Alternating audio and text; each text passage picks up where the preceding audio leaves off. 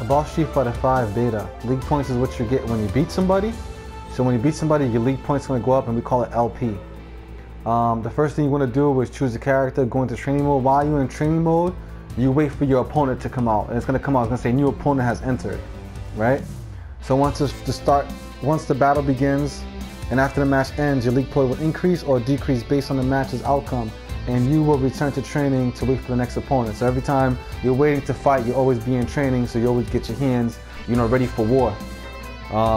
You can view the most recent league point rankings on Capcom Fighters Network. In addition to viewing rankings on the CFN, you can also search for players, fighters, profiles, and view replay data of matches from around the world. So you can see what's going on around the world, who's fighting who, what's going on. So it's pretty good. Also, like when you're playing, you don't want to remove the save data button because you need it. Until next time, there's a little bit of information about Street Fighter Alpha 5, the beta.